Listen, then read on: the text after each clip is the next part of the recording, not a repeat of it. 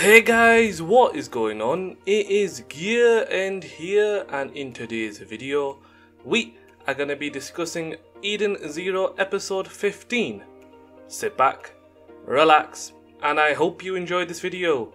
So without further ado, let's get right into this Eden Zero episode review, which I will admit is quite an interesting episode. Of course, we learned a lot more about Hermit's power and it's an interesting episode. So at the beginning, of course, it picked up where I left off in the previous episode, where we are surprised that there are two Homerers.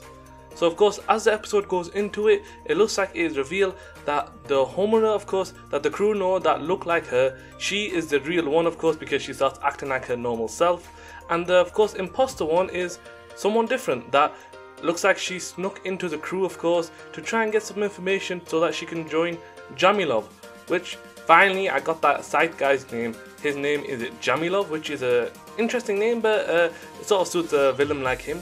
So as the episode was going on, of course, it looks like now Jamilov is getting pissed off because he's thinking, of course, about that two Homerer thing is dragging on and he just wants to have action, death and everything. So literally what happens is, as Homerer, of course, the real Homerer is talking to the fake Homerer, of course, about what is your mission, what do you want to do, of course, why did you force me to be in a prison when I was logged in, because she had to be in a prison when she logged in, of course, and then she had to escape a day later and she had to try and find out information about Shiki and the crew herself, which it looks like she's very good at. So thank goodness she can do that, of course, because then she probably would have been lost in this digitalist world. So she reunited with the crew, of course, but it's weird. Why would somebody do that to Homerer? What objective is it that they had? So they had to sneak into Shiki's group in order for them to fulfill their objective. What was their objective? Why did they need Shiki's crew? And what is their main goal? Well, before they can get into that, of course, like I said, the side guy Jamilov just goes on a little bit of a, let's just say, a rampage. He's just pissed off that it's dragging so long, so he starts destroying people, buildings, humans, even monsters, and he's just going on his little tantrum, you will say. And of course, as he's doing that, well, it looks like he starts to cause a lot of destruction, and let's just say the fake Homerer in that destruction, of course, starts running away. The real Homer, of course, was chasing after her, and Shiki is now versus Jamilov yet again.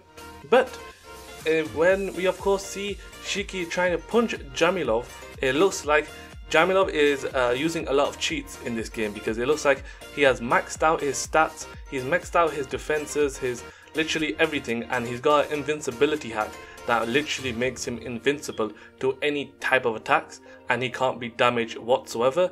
So that is very bad, because Shiki is giving all of his attacks, all of his gravity ether gear, but none of it is working against him, just because he's got that invisibility glitch on him. So right now it is a dire situation, of course, because Shiki can't land one attack.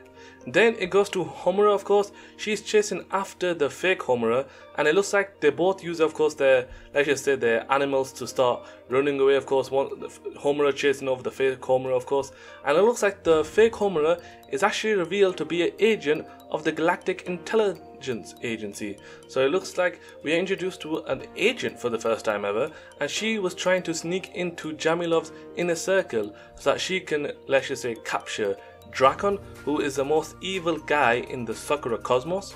He is literally scum and his people are scum, so she tried to sneak into their network. She used Shiki and the crew as like bait so that she could actually go into the network, of course, and get close to Drakon and probably arrest him. So it was interesting that she had to use Homer's identity, and it looks like her ability, when of course she was using an account, is that she's able to mimic the original account users' personality, their way of looking, and literally their memories too. And it was also revealed that the fake Homerer is not a guy, it's also a girl, and it looks like she's got some interesting power. So as they were chasing her, of course, she had a gun out saying, now that you know my true identity, you cannot, of course, live. So she started shooting her gun at Homerer. Homerer, of course, using her ether gears, she was easily able to deflect all of the bullets, but it looks like that was her real objective, because her objective was to shoot the branches above Homerer, make the monster trip, and then use her sniper to finish off Homerer, which of course Homura, well, let's just say she is a badass for a reason. So as the sniper bullet was going towards her, Homura combined both of her ether gear swords and she was able to deflect the bullet right back at the agent, and just before it hit the agent she logged out of course, and let's just say she just disappeared, so the bullet hit no one.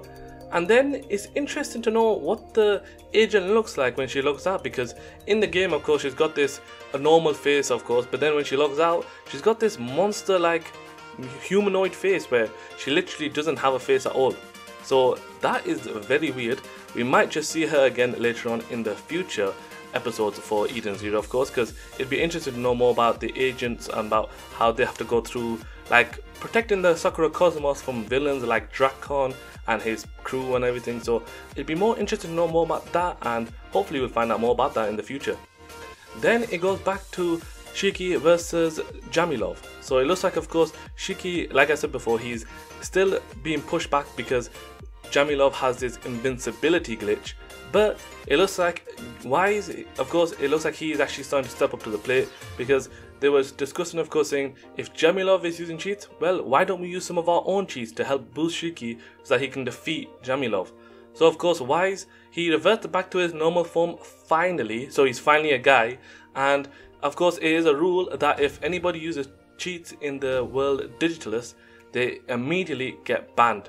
So of course Wise, not caring about the planet of course, and not caring about him getting banned or not, he starts to hack into the system of course using his ether gear, and he starts to, let's just say, reverse the invisibility glitch for the Jamilov guy so he can start doing some damage towards him. But as, let's just say, Wise is doing it, Hermit notices of course that Wise isn't the best programmer, because let's just say in a gaming world the number one thing anyone wants to do if they want to do cheats and everything is programming. So they have to be a great programmer in order for them to understand the code, change the code and manipulate the code, because that is literally power in that world. So Hermit of course, after knowing that, she says that fine, what I'll do is I'll help you get rid of this Jamilov guy because he's starting to mess around with the place of course, and she starts to intervene saying fine, I'll use the hacks but it will be on your account. Just as Jamilov is using his cheats, each time he logs in another person gets banned. So what Hermit is doing is the same thing as him. She is using cheats, but she's using it on Wise's account so that she doesn't get banned, but Wise will.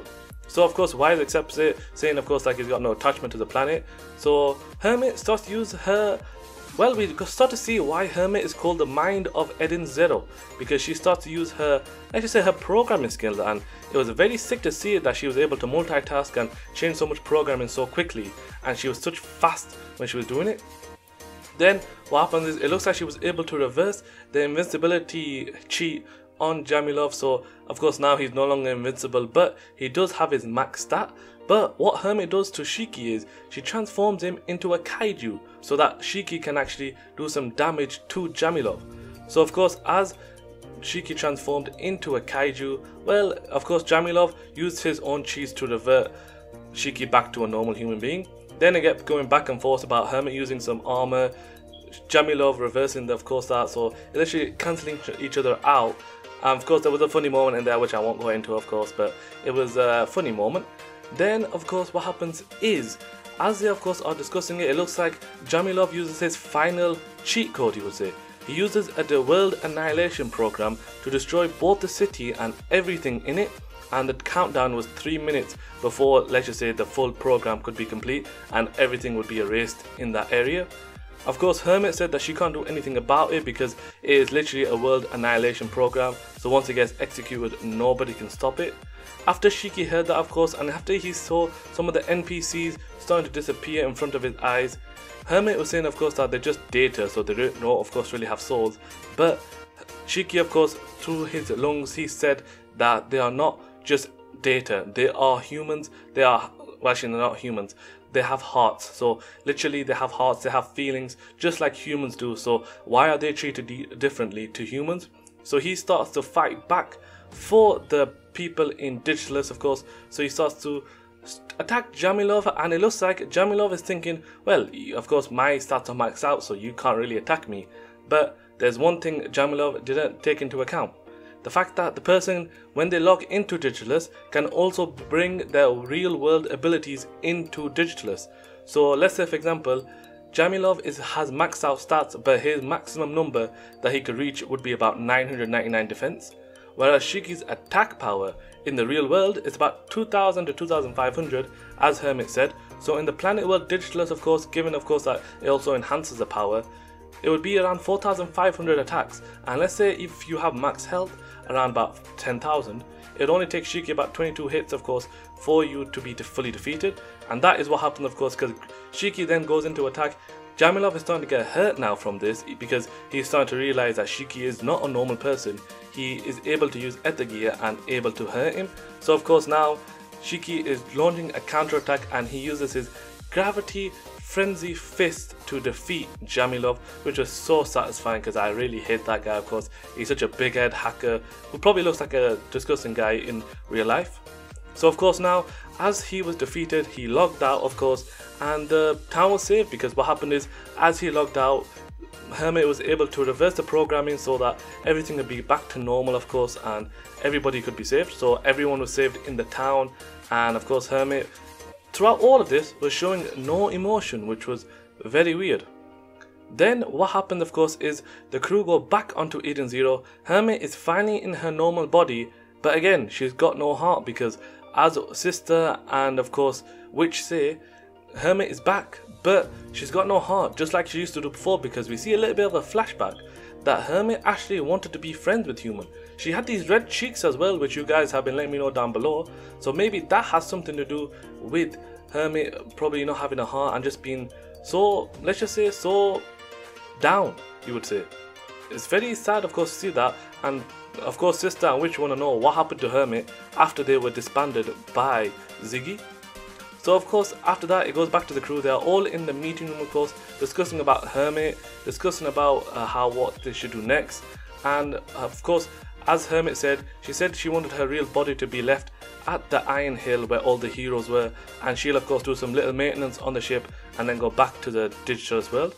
So of course Shiki just was gonna go talk to her, of course, but just before he went, it looks like some emergency signals were going off around the ship, and it looks like Jamilov, the real version, hacked into Eden Zero's ship and was just messing around the ship. So he was turning it upside down and literally hacked into their security. So it looks like Jamilov is actually a well-known hacker in the Sakura Cosmos. He is one of the top 5, and he stole 10 billion Jerrys, which is like money there, when of course he was hacking in. So he's like one of the top 5 hackers in the entire Sakura Cosmos. But like I said, he looks like a nerd, and it's sort of like a fitting personality for such a scumbag in a digital world. So the episode ends off with Shiki, of course, just sitting down, looking at Jamilov, so pissed off, of course, because he is laughing, giving that annoying laugh, and the episode just ends off just like that. You guys, let me know down below, did you enjoy Eden Zero episode 15? What was your favourite moment? And of course, are you, let's just say, give me guys your theories about Hermit. Why is she still so down even after returning back to her body? Let me know down below. And of course, if you enjoyed this video, make sure to drop it a like, and of course subscribe to the channel so you can join this awesome community. Thank you guys for watching this video. Take care and peace.